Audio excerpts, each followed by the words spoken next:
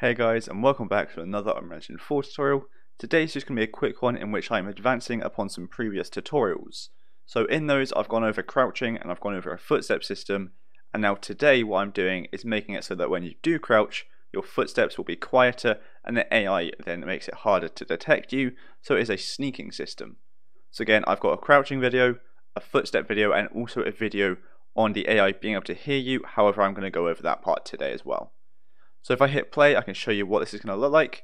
So we can get in, you can see over here we're walking, it says detected as the AI can detect us. But if I'm now crouching and I move, it can't hear us and our footsteps are quieter. But if I go over closer to it, it will be able to hear us when we get close enough. But obviously standing up, it can hear us anywhere. When we're crouching, it can't. So like I say, this is what we're making today, a very basic sneaking system, again advancing upon some previous tutorials which I have done. So without further ado, let me delete this code and I'll show you how I've done it. So what we want to do is we want to open up our animation blueprint, or wherever it is that you're playing the sound effects from for your footstep. So for me, that's going to be mannequin, animations, third person, and MVP. And as you can see here, this is my very basic footstep system. So I have an anim notify in both my running and crouching animations. So when I'm running, when the footstep hits the floor, we're going to play a footstep, as you can see there. Again, I went over that in the video. And then when it reaches that notify, it's just going to play this footstep sound effect. And then also in my AI, what I have is I have the AI perception component here with the senses config of AI hearing. And then what I've done is simply just on target perception updated. If it successfully sensed it, I'm just going to print a string saying detected, just to show you as an example. But of course you can make it so the AI will go to the location where it saw them, or it will chase the player, or anything along those lines. And again, I do have different videos going over that. And then also finally, last but not least, this is how I'm crouching. Simply when I press the button to crouch, if I'm walking, so essentially if I'm falling I can't crouch or anything like that, it's going to crouch and it's going to be a toggle like so. And if this doesn't work for you, make sure that when you select the character movement, you do have can crouch ticked here. There it is under the movement capabilities. So with all that out of the way and done, we can compile, save, close that, going back to our animation blueprint here.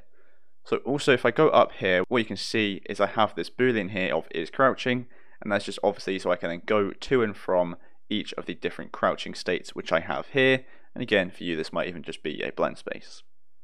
But you want to make sure you have the is crouching boolean, which is obviously true when you're crouching and false when you're not. Because this is also going to help us decide how loud we want the footstep sound effects to be, as well as the animations. So what I'm going to do is on this play sound at location, I'm going to open up that, so expand the details, come out of the volume multiplier, because we want to change the volume of it, and we're going to get a select float like so. And close those like that, and what it's going to do is it's going to choose a value of A or B dependent on a boolean value. That boolean value is obviously going to be our is crouching boolean, which we have here. So if is crouching is true, it's going to pick A. And so A wants to be our crouching volume. B wants to be our normal walking volume. So for me, B is going to be 1, and crouching I'm going to have as 0.4. So let's say when we're crouching, we have 0.4 or 40% of the normal volume, and B is 1 or 100% of the normal volume. You can change these values to be absolutely whatever you like, but obviously A is crouching, B is walking, and that now is going to change to the volume of our footsteps for when we're walking and crouching. However, that is only going to change it for us. It doesn't actually affect anything for the AI just yet. That's just an audible cue for the player.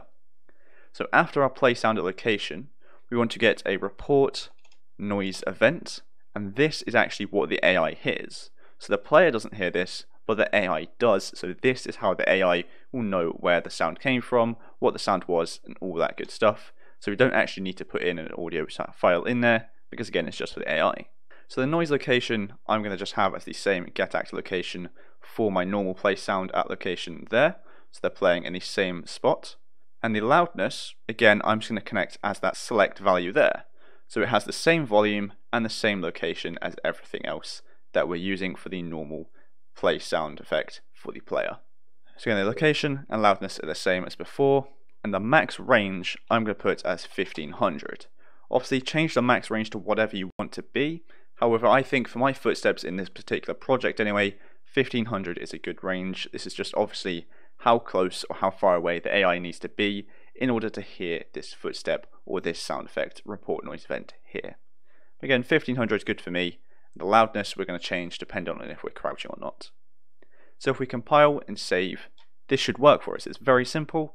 Like I say, all we need to do is report the noise event and change the loudness of that noise event dependent on if we're crouching or not. And you can also change the max range if you're crouching or not as well, so you can get even closer. But obviously, you can customize this to be whatever you like. Essentially, just make the loudness and the max range lower when you're crouching and higher when you're walking. So we hit play, we walk around, the AI is going to detect us, as you can see by it saying detected up in the top left there. If I wait for those to come off screen and I crouch and move, it's not going to detect us here, and as you can also hear, the footsteps are quieter as well, and we can get much closer to the AI without it hearing us. So it hears us around here, but if we're walking, it hears us all the way out to here. So walking here, crouching, we can get all the way up close to it. And again, this system is very easy to customize to get it perfect for what you want in your project. But I think that'll be it for this video, as we've done everything we want to do.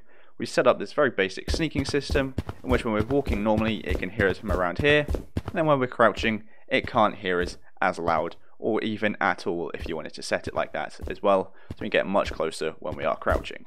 And again, let me also just show you, if you are crouching, what you can do is instead just set the value to 1. So what you can do is disconnect that select there, and instead get another select float, with A being 0, B being 1, pick A being the same, so now when you're crouching, the loudness will be 0.